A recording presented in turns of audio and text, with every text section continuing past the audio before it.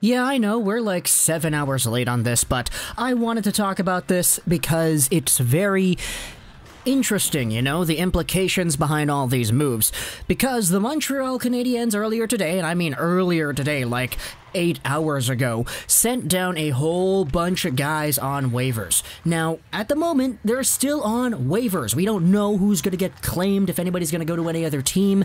We'll know that tomorrow morning, but the guys that were sent down, some of them are surprising, others are kind of expected, but overall it makes for some good discussion over here. So while the Habs scrimmage is going on, we had ourselves some very good performances there.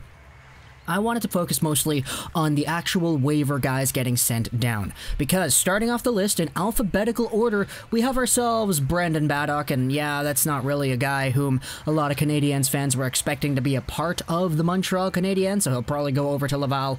You have yourselves Alex Belzile, which was an interesting pickup. He's a guy who was honestly pretty okay last year in the preseason. I liked his chemistry with Ryan Poehling. He played a game in the postseason last year, but he's always been a career AHLer, so him going back down to Laval isn't the most surprising thing in the world.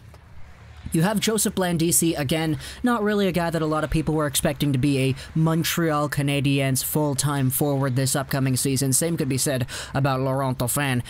But then we have the last forward on the list, and it's Jordan Weal, who is going down to Laval, and this is a very interesting one right here.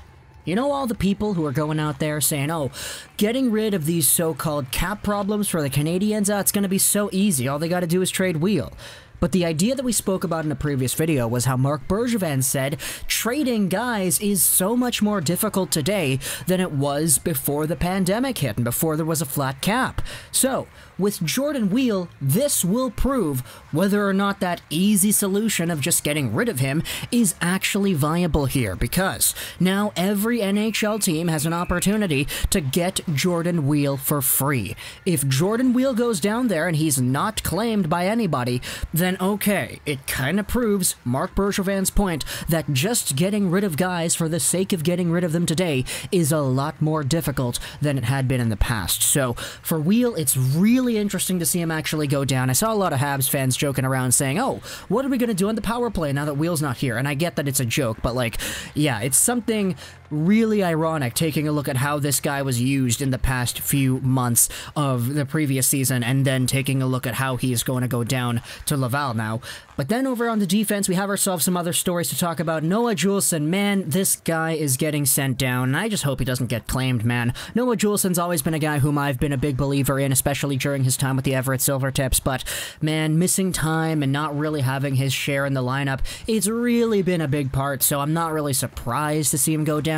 But at the same time, I'd be lying if I said that I personally would not have given him a chance, because come on, man, the guy's missed out on so much time. It makes sense as to why they're getting rid of him from the Canadiens roster this season and sending him to Laval, but at the same time, you know, the opposite says, oh, why not just try him out? But whatever. Noah Juulsen's getting sent down. Hopefully he's a monster in the AHL.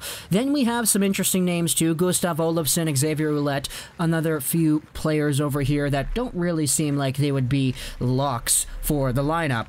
And then you have Charlie Lindgren as well going on waivers too. If we go over onto the Canadiens scrimmage lineups for today, you had yourselves the Team White versus the Team Red, and you can just really label out who is the team with the NHL players and who's the team that doesn't have them. Because Team White has a very good selection of goalies. I mean, they have Jake Allen and Caden Primo. Allen's probably going to be the backup. You can definitely tell the intention here was to get Price and Allen going against each other, because these are the two guys that are going to be playing. But look at Team Red. Tardino, Gallagher, Drouin, Suzuki, Anderson, Toffoli, Kotkaniemi, Armia, Byron, Evans, Lehkonen. That's pretty much the team. Team White has Frolik, Poehling, Perry, Dauphin, Vejdemo, Weal, Teasdale, Lynch, Belzile.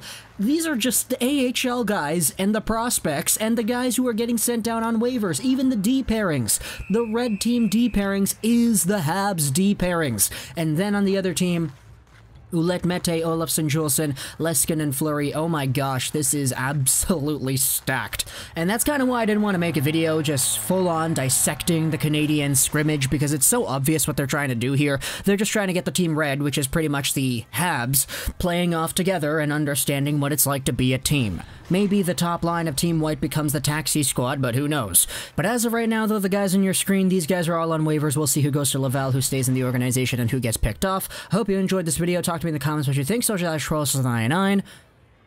And bye.